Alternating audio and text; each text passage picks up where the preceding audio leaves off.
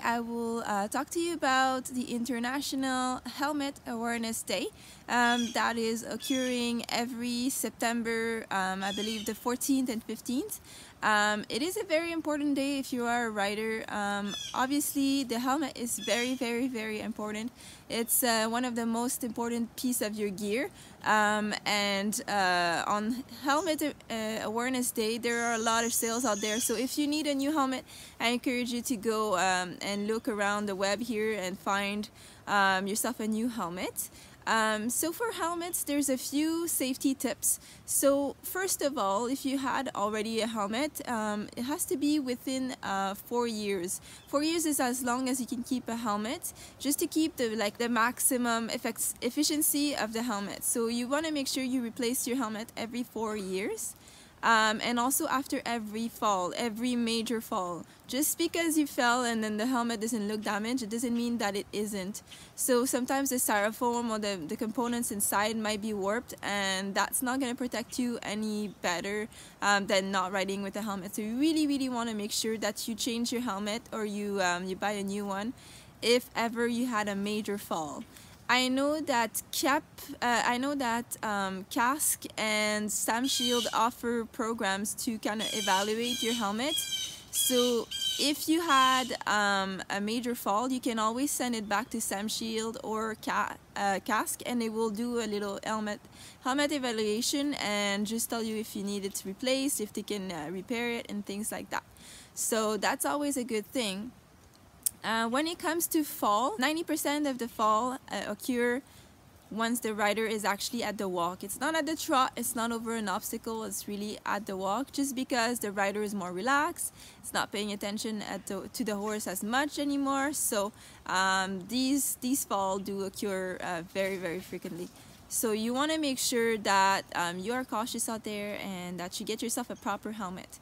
For parents out there, there are helmets that are, I think, just below $100 all the way up to over $1,000, depending on the brand, depending on the style, depending on what's on it. But what's most important is that every single one of those helmets will protect your kid's head against an injury. So you want to make sure that they are ASMI, I think, certified or internationally certified for the fall, and they are also made for riding. It's not a biking helmet that you need, it's not a ski helmet that you need or motorcycle helmet. You really need a riding helmet, just because they're designed to basically for the fall from a horse, not from falling down a hill on ski or things like that. So you really want to make sure that it is a helmet that is made for riding. So these are my tips and tricks to keep your head really healthy and to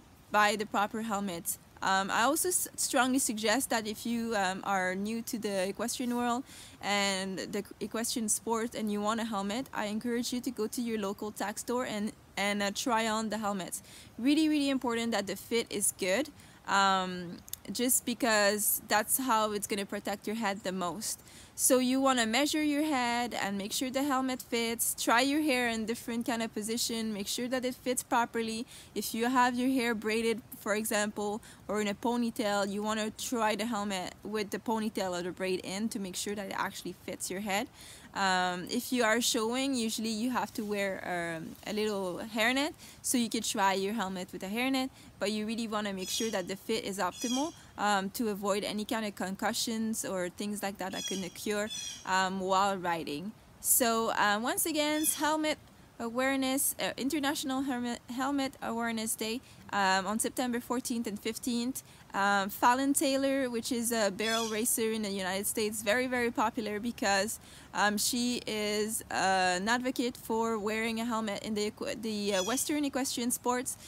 Usually they tend to wear just a hat, but she is very pushing to get the helmet in the game. I believe that in a few of her videos, videos in the past, that she's been laughed at, or people were trying to, you know, bring her down because she had a helmet, and she stood up for it just because she had a major fall, and I think she cracked her neck or something like that. So she had a major fall, and that's why she is promoting the Helmet Awareness Day as well. She partnered with the brand Troxel, and she makes wonderful helmet. I own one myself. The one that's leopard print is one of her helmet from her line. She has really cool designs for all ages, for kids, adults. So I invite you to go check the Troxel website and look for the Fallon Taylor collection if ever you're into this kind of things.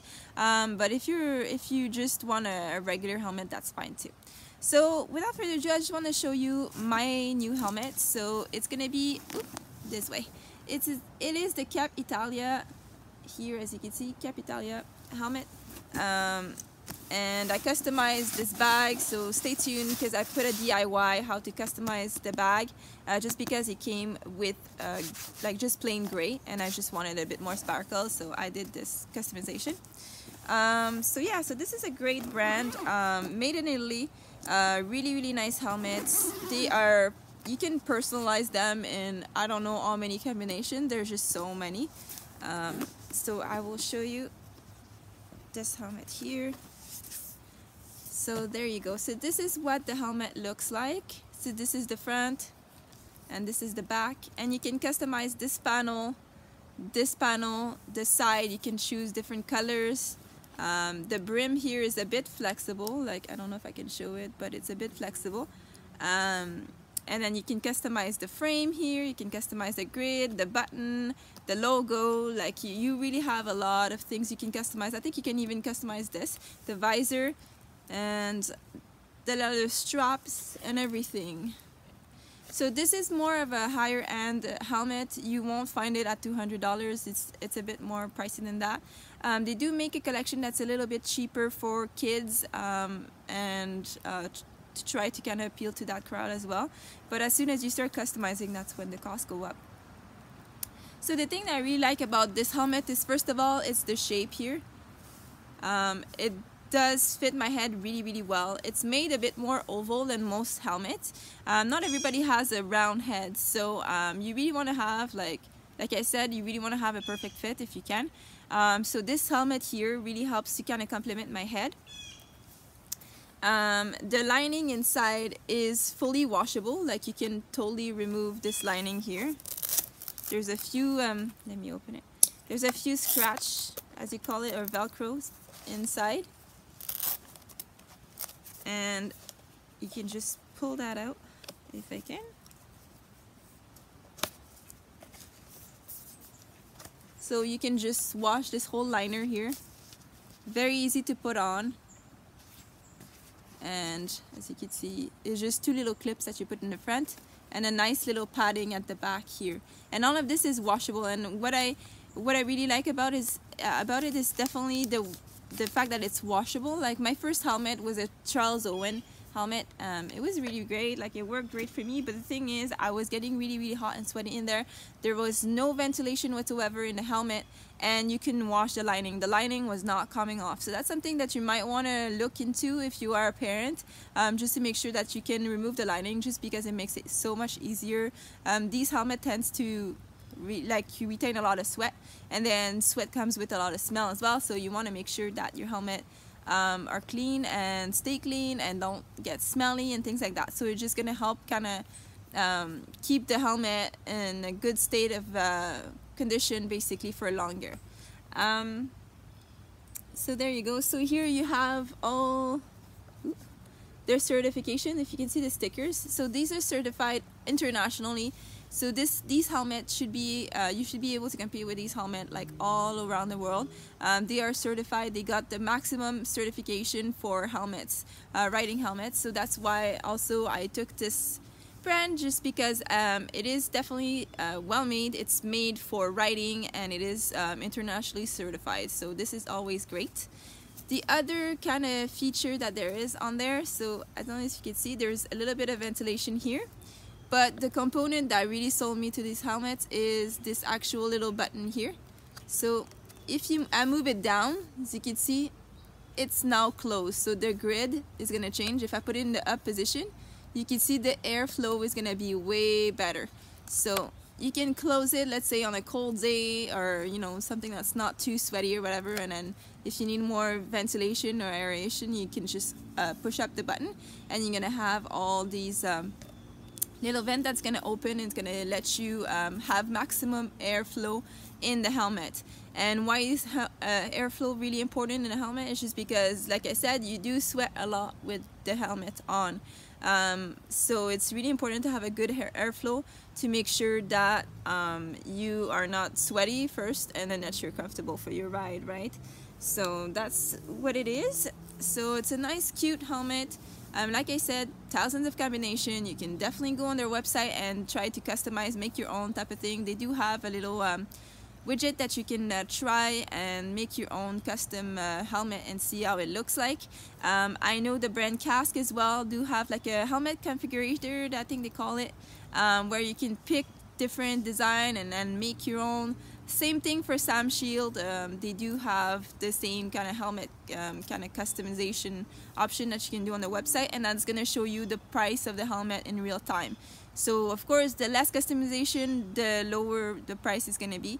The higher the customization, the higher the price is going to be. So that's how it works. But at the end of the day, would it be like a sparkly helmet or a matte helmet? For as long as you wear a helmet and you're safe during your rides, that's really all that matters. So once again, I encourage you to go around and shop for a new helmet.